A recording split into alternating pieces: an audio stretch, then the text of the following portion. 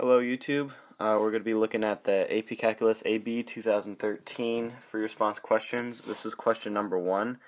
This is one of the presumed harder ones for some reason. After doing the problem, it really takes a lot of thought, so I just thought I'd go over it after doing it. So just going to highlight the key information that we just want to pay attention to. Of course, function, the hours of the interval, all the numbers and good stuff.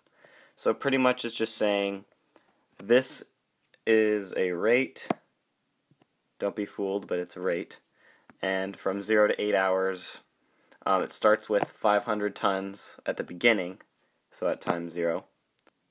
I don't know what just happened, but something went wrong, and then anyway it decreases at 100 tons per hour. So you got the rate of decrease here, so this is decrease, and this is your rate of increase. So like imagine you start with a bathtub that's full of water, and you have the drain that's draining it. This would be what the drain's draining at 100 tons an hour, and this is the function of increase and how much the water's being poured in. So kind of think of it like that. It'll make it a lot easier.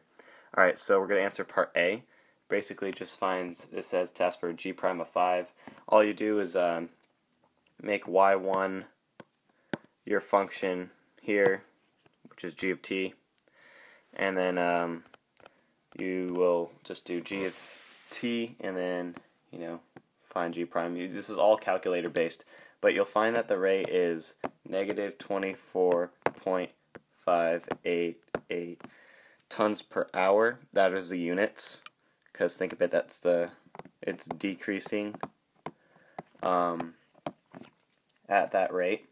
So pretty much the rate at which the gravel is arriving is decreasing at 5 hours is pretty much what this is saying. And to calculate on the calculator, you do like math 8 and then y1. So you would do, that's pretty much the steps here on what you would do on your calculator, but I think you guys should all know how to do that. Alright, so that one's pretty easy. I mean, it's just you need to know that it's decreasing at the beginning. So let's move on to the next question. It's asking for the total amount of unprocessed gravel during the hours of operation for the workday. So you know that the given information, the hours were from 0 to 8. So that's like the interval. So if you want to find the total amount of something, how do you find that? Well, if you think here's what you have to do. You have to take the integral. Why? Well, think of it when you're doing like velocity and acceleration, like particles in motion kind of problems. When you want to find the total distance, it's the area under the curve. And so this is the total amount, what could be considered the total distance if you're relating it to the speed, velocity, acceleration, position type of questions. So all you do is just take the integral from 0 to 8 of g of t and make sure you relate it, so dt. You would do that on your calculator as well. You would do math 9 and then y1, and then you would get 825.551 tons. So this is the amount of unprocessed gravel throughout the workday, which is 8 hours. So that's pretty much that right there. So you may be thinking, wow, this is not that bad, but here's where it starts to get difficult here. Okay. So now let's go back to the analogy with the sink. So this is asking, is the amount increasing or decreasing at 5 hours? So remember, g of t is the rate of increase. So this is like the amount of water being poured in to the bathtub, I guess.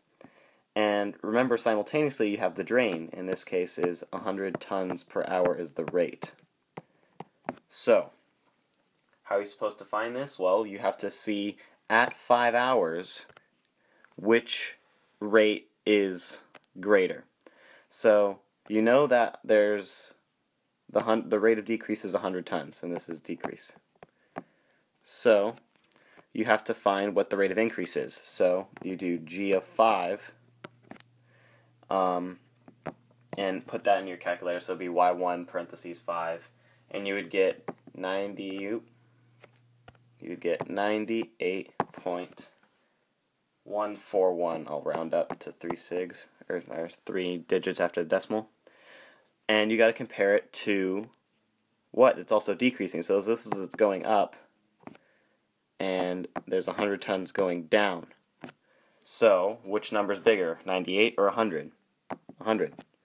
So that means it is decreasing at approximately a rate of 2, right? Because 100 minus 98 is 2. But all you need to know is that it's decreasing. So decreasing because the rate of increase is less than the rate of decrease, as we established here. Remember, this is increase and this is decrease. Alright, so last part is the maximum amount of unprocessed gravel. Okay, let's jump into this. So we're going to have to look back at the beginning. What did we start with? So going back to the bathtub, you had 500 tons, remember? Oops, something just happened again. Anyway, I was saying you have 500 tons initially. Remember, at time 0 you had 500 tons. So think of it, you had like 5 gallons of water in the bathtub or something. And then you want to find what's the maximum amount. Well, pretty much you got to add that to the... So you have the initial. And remember when we were talking about when you find the area under the curve, it's like the total amount. But if we're finding the maximum amount, so we still have to consider the total. So we'd have the total gravel from increase minus the total gravel from decrease, since minus because it's decreasing. Okay, so what that turns into is 500 plus the integral from 0. Now here's the thing, what the second limit of integration is, pretty much you put the function g of t in your calculator and find where its maximum time, where it's increasing, or maximum amount. So you would do second calculate zeros, and then you'd find where it intercepts, so that's where the x-intercept is. And you would get 4.923, and that's at that time is where the rate is at its max. So now we tie that back into the original here. So the second limit would be of integration would be 4.923.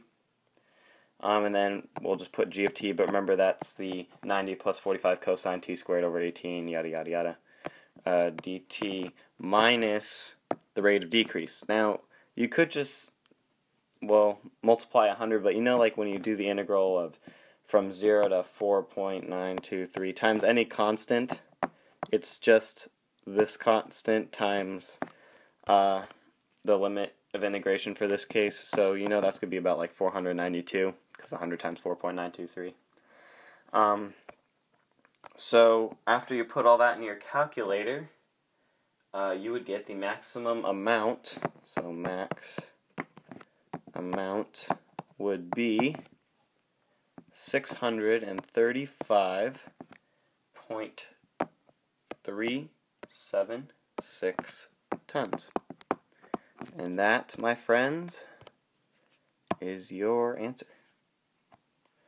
So, hope this sort of cleared up. Pretty much you just had to figure out at the beginning that g of t was a rate, and pay attention to what you're given, because like you kind of forget what you're given when you get to like C and D, and you need to use that information here and here. So, hope that helped, and good luck on the AP test.